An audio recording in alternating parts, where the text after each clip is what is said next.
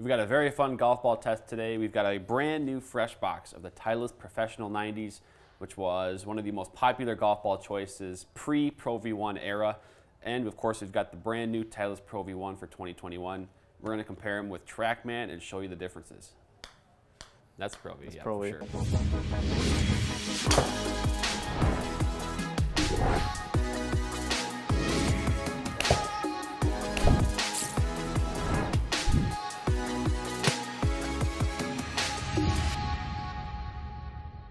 Hey golfers, I'm Drew Mahowald of Second Swing Golf. I'm joined by Thomas Campbell, a master club fitter here at Second Swing Minnetonka. And today we've got a fun, unique test.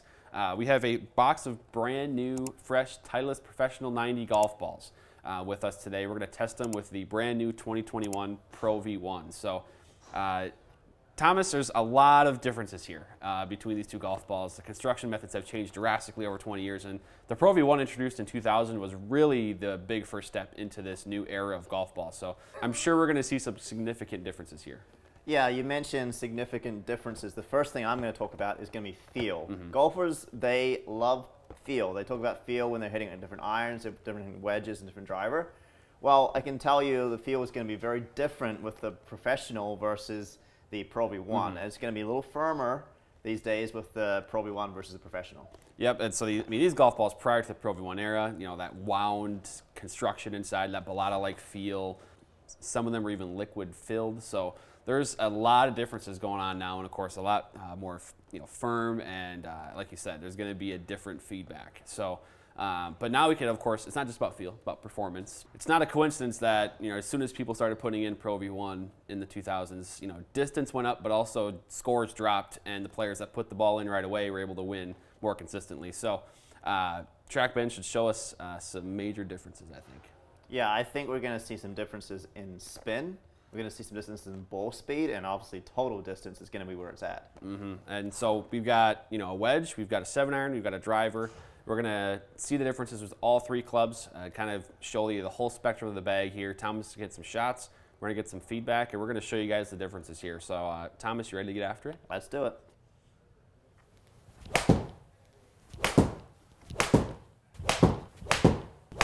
So Thomas, that was the first 10 shots of our test, 5 with each golf ball with a wedge, 56-degree wedge. Honestly, the data numbers aren't super different, but I know you commented several times during the hitting about the feel. Yeah, the Professional 90 did not feel very good off the club face. It felt really soft, too mushy. It felt like rubber bands were breaking as I was kind of hitting, and that was just kind of like with a wedge. Right. I'd also say, even after hitting 5 shots with this, before we test the next round with a 7-iron driver, for durability purposes, we might even need to maybe consider a newer golf ball. I know it's only 5 shots with a wedge, but what's going to happen is this thing's going to get torn up pretty fast. And I can see already some cut marks on this Professional versus the Pro V1, which still looks mint or a new condition. So that's one thing I kind of noticed. And then feel, well, I like to do like a feel test. I like to just kind of bounce the golf ball on the golf club. So I'm going to first start off bouncing the Pro V1. So for me, it sounds like it's a little firmer. I'm going to now bounce the Professional. And it's almost like it's a little clicky with the Professional, where the Pro V1 is just a very consistent, firm sound. It's like there's a different pitch for sure. And I don't have the feel, obviously, but there's a different pitch to it as well. And interesting that, now we can quickly bring this up, the data-wise here, but I mean, there's your circles, and so if we bring up, we can talk about the data as well, and there's nothing drastically different here in terms of the wedge performance, which is kind of interesting. I would have maybe expected maybe different spin or height numbers, but it's pretty similar. So, but I'm imagining that'll change here as we move up to 7-iron. Yeah, it was about 200 RPMs more spin with the Professional. I will say, now this is always going to be player dependent based on whether you're keeping that club face square or not, but I will say that the dispersion pattern was a little bit tighter with the Pro V1 versus the Professional. Sure, that's important to note. But all right, let's hit 7-iron. All right.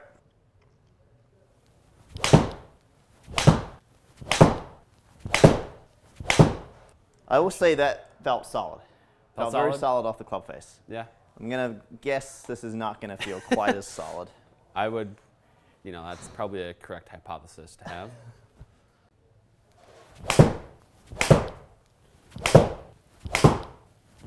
Okay, so Thomas, 10 shots with the 7-iron, 5 each. Couple of big differences. I mean, you got this draw going today, but couple of big differences there in the data. So the first thing I could see was the height. So the Professional actually threw about 14 feet lower than the Pro V1 did. And I was actually swinging the Pro V1 when I was hitting the golf shots just a little bit faster as well. It was about half a mile an hour faster. So generally you'd say, oh, if you're swinging faster, you'd even hit it higher. Didn't actually, flew a lot lower. So that was kind of the big difference. I was trying to swing about the same, but within about half a mile an hour with club speed. We could definitely see the spin rate as well was significantly higher. We're talking about 700 RPMs more spin with the Titleist Professional versus the Pro V1. So interesting that we had more swing speed and 700, 800 RPM or more RPM a spin, yet the Pro V1 is flying higher. Yeah. And one thing to note too now, in comparison to the Pro V1X, the Pro V1 is supposed to fly a little bit lower than that even. So interesting there that, you know, you're getting a lower ball flight with that the Professional 90, despite all these data points that would suggest you should be hitting it higher. Yeah, and I was also swinging half a mile an hour faster when I was hitting the Professional, plus the ball was going 7 yards shorter. So the Pro V1, normally my carry distance is right around about 180 yards with my 7-iron. Well, you can kind of see if we look at the carry distance at 180.8 on average. The Professional 90 was 173.9. Now, I'm no mathematician. I don't know what percentage that is. Yeah. But it's definitely, you know, it's about a half a club to almost a club for some players that you're going to see in distance just by obviously playing the newer technology. Now, this is a extreme circumstance because we know that the Professional is quite far outdated these days. But it's also a fun test to see how far technology's come. Yeah, it's interesting the way the ball is getting to these spots. You know, the way the Pro V1 ball gets to 180 yards of carry. It's penetrating flight, but it's also higher, which is kind of weird. And then the Professional 90 is spinning so much more, but still flying lower. It's just you don't anticipate that being the trend. But so I mean, yeah, I'm really curious now about driver too when we get to that. Yeah, but right before we do that, I do want to also talk about consistency on the 7-iron. When I was hitting the Pro V1, take a look at those plus or minus numbers. So if we take a look at the spin rate over here a little bit further, we'll notice the plus or minus number was minus 145. With the Professional was plus or minus 342. With the carry distance, you'll notice plus or minus 1.8 versus 3.7. Now, as a better golfer, I'm going to want a golf ball that's going to be more consistent every single time. That's also important to me too. Yeah, and your Pro V1 dispersion now with both clubs has been tighter than the one for Professional 90, so consistency is certainly there. I mean, the advantage Pro V1 as you would expect. But all right, time to hit some bombs. Let's hop in some bombs. We'll see if the Professional can keep up or not. I doubt it.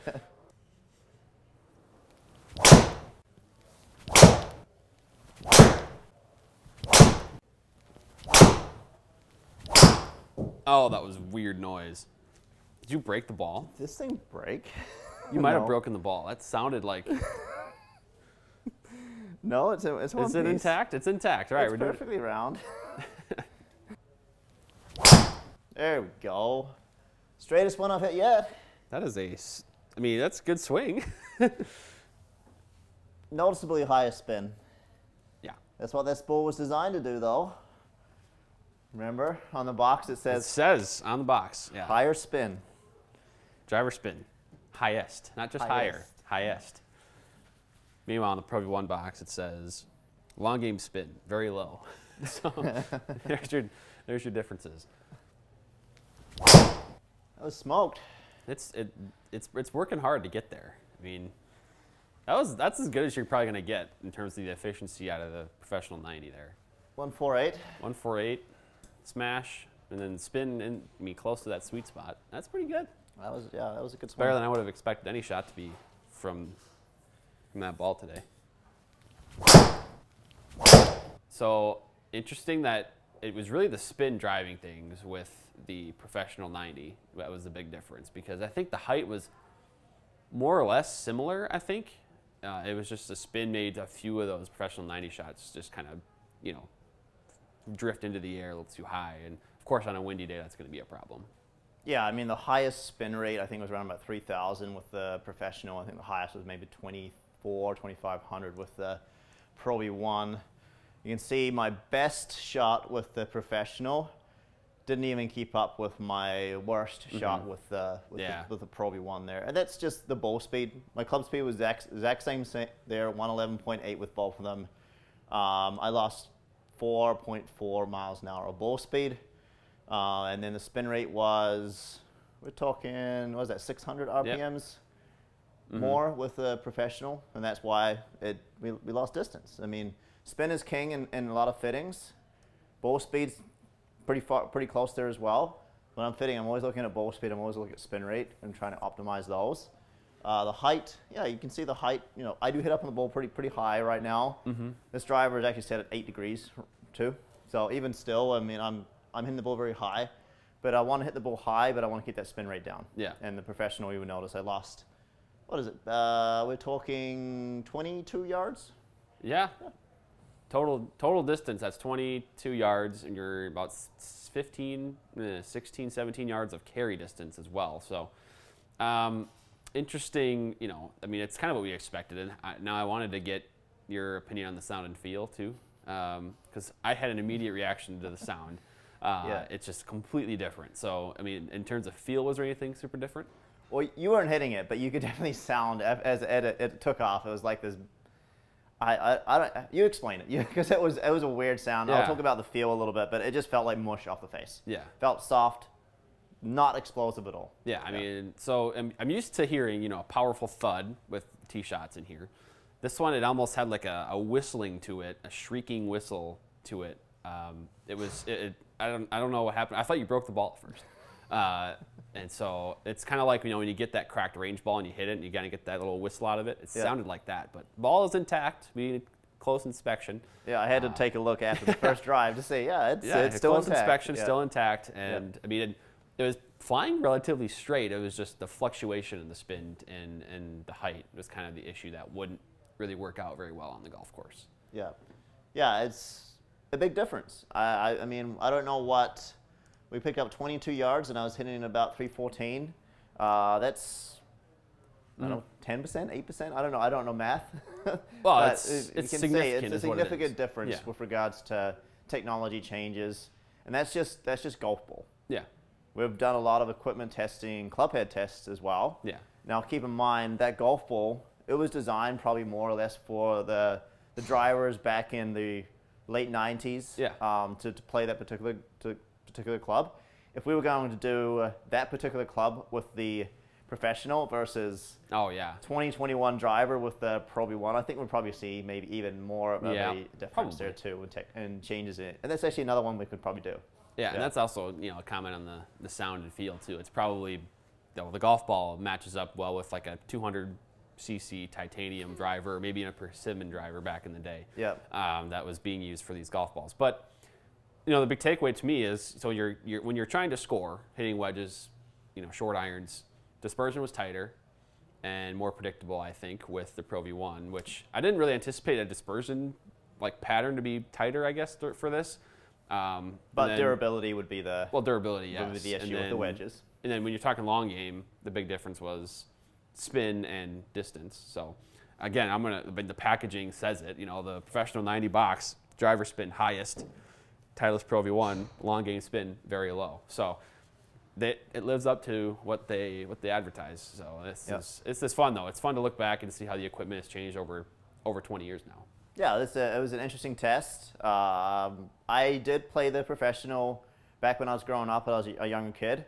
I remember having to switch out golf balls every 6 to 9 holes, especially if I caught one maybe a little bit thin out of the bunker, or even just see that scuff on there. See that scuff? Had to basically throw it in the pond and then move on to the next one. So it was definitely more expensive back in the day because you had to replace the golf ball more often. Sure. Well, today we've got Pro V1s and Pro V1Xs that are a little more durable, and really any premium ball. The advancements are significant. And you can see that here. So golfers, thanks for watching for one. And Thomas, thank you for hitting all the shots today. giving us a breakdown. This was really fun to look at.